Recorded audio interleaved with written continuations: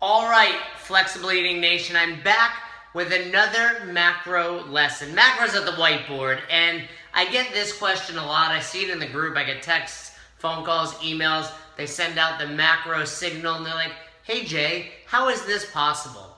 I've hit my macros, but my calories are way off. My calories are, I'm over 100, I'm under 100, etc. So let's talk about a few reasons that might happen.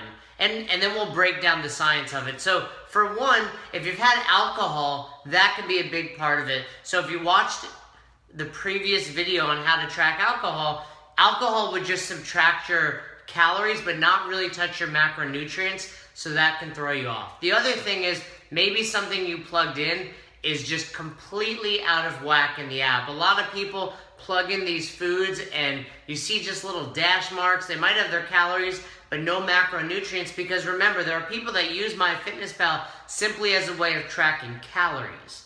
Now, what we've learned is a calorie is not necessarily just a calorie. We are hitting our calories by hitting our macronutrients because of this. If you look at protein,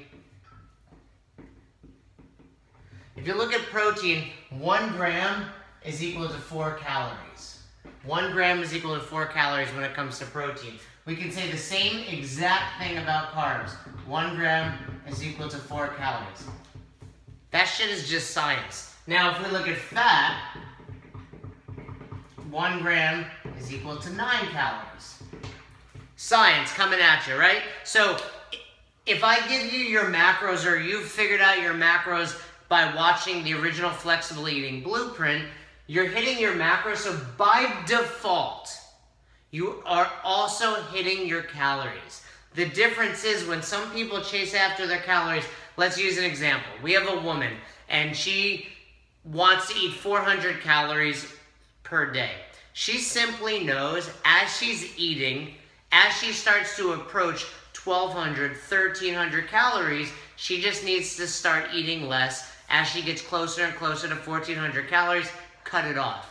Where by tracking our macros, we're basically juggling these 3 things in the air. It's not just about overall calories. It's okay, well, we need to hit those calories based on our protein, carbs, and fat. So if you're using the app, and I'll give you a great example. So my example is myself today. I've already plugged in my numbers, and at the end of the day, I had 88 calories left over. 88 calories left over. But my numbers were, my carbs were, I was over by 2, so I still had 2 left, which means I still had 8 calories left. My fat, I was at 0, so I was perfect. And then my protein, I went over by 2, which means I was in a deficit of 8. So technically, these should have canceled themselves out, but somehow I still had 88 calories left. Not a big deal. That's just user error in the app. Whether it's rounding, whether something's not perfect, and you can see this happen. Go check out a calorie-free Monster. Go to your local 7-Eleven or convenience store. Look up a 0-calorie Monster, and it will say like 2 carbs. Well, if it has 2 carbs in it, it should have 8 calories. All sorts of nonsense going on with the FDA, RDA, government, etc. Don't sweat it. At the end of the day, I want you chasing after your macronutrients. So you no longer have to ask me what's going on with my calories. It doesn't matter. Chase those macronutrients daily.